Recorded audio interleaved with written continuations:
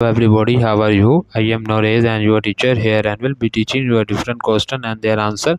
So I welcome you on classtheta.com where we'll be discussing question. So let's get on the question. So our today question is, which three statements are correct regarding reconciling a bank account in a QuickBooks Online? To begin the reconciliation process, you need to enter the statement's ending date and ending balance from the relevant bank statement. Bank account can be reconciled only if they are conducted through bank feeds. Transactions added on matches in the banking centers are automatically marked as tentatively cleared. To view the bank statement, select history by accounts to the primary.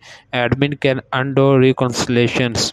Reconciliations must only be run at periods to statements text or the primary. Admin can undo reconciliations. So the correct answer of the question is, regarding reconciliation of bank account in QuickBooks Online, the correct statements are: to begin the process, you need to enter the statement's ending date and ending balance from the relevant bank statements.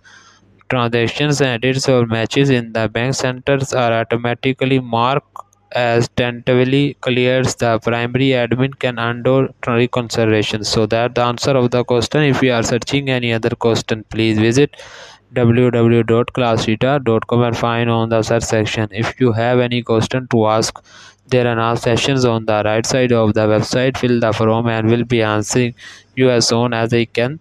Thank you for watching this video. Please do not forget to like, share, subscribe our channel. Until next question. Bye bye.